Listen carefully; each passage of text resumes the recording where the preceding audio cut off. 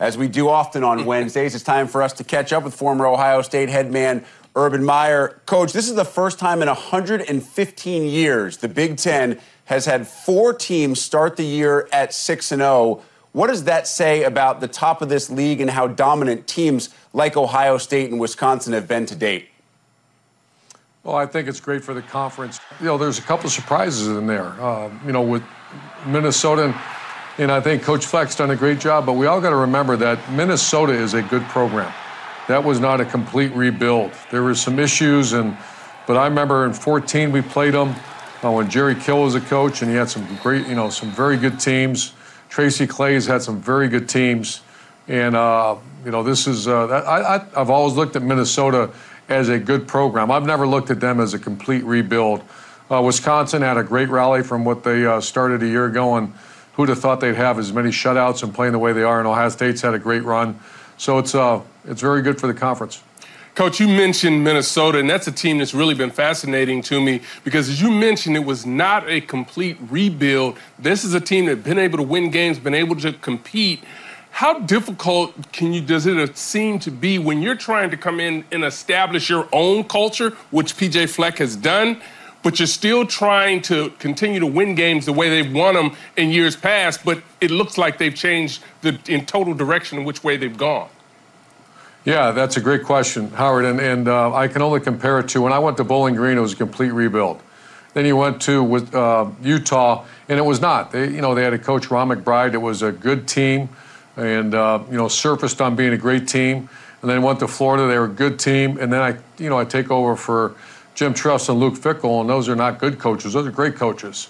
And so you just try to, first thing you do is show respect for the previous staff and previous players and learn from because they were there, and so I'm not sure exactly how Coach Fleck has done it, but, once again, I've never looked at Minnesota as a team or a program that needed a complete changeover. I've always had respect. I think they've always had good players.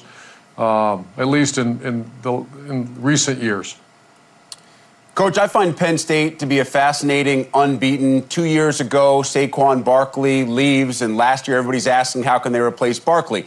This year there's no Tracy McSorley, and the question, how do they replace a quarterback who was simply a winner? Sean Clifford's been solid. Penn State has been unbeaten. They have a big matchup with Michigan coming this week, and we'll get to that in a second. But what has impressed you about what Penn State has accomplished so far this year?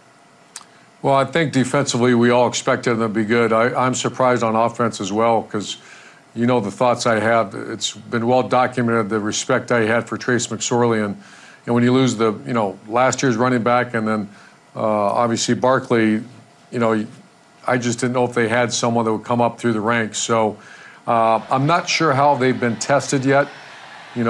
This will be a good test because the Wolverine defense is obviously very strong. But you knew they'd play good defense. I'm just impressed with Clifford. And Hamler is, he took one, about 80 yards against us a year ago. So I just think they have very good skill. But I am a little bit surprised by their offensive production. When you put up big numbers the way they have been and talking about Penn State, are there other areas when you look at that team that they can continue to grow?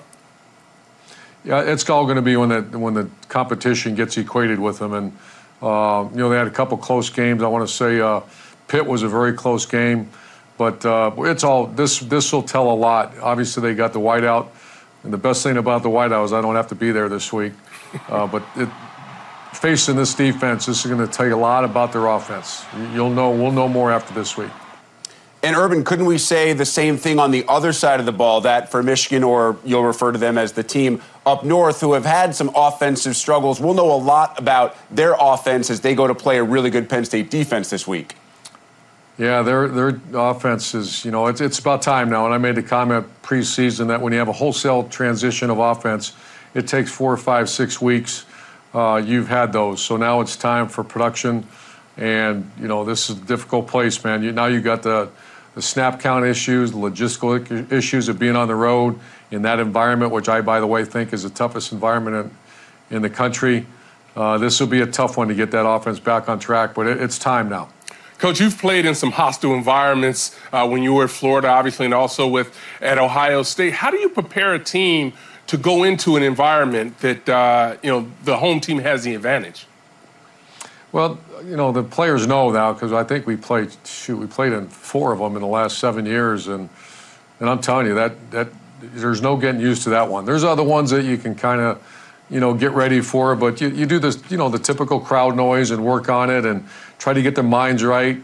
But once you're in that setting, and that's a lot of credit to their student body and just the way they orchestrate that whole environment, that's awful. That's a tough place to go play games. So you can try to get them ready. The best way to get them ready, as our strength coach would say, pack your run defense, run the ball, and bring your toughest. And the other thing is I tell people there's 2 things in those kind of games, and I said this last week too, that a block punt and a sack are the loudest I've ever heard stadiums. And so do your best, help your quarterback, don't allow sacks, get the ball out, and protect that punter, because those are the 2 areas when you see a stadium completely come unglued.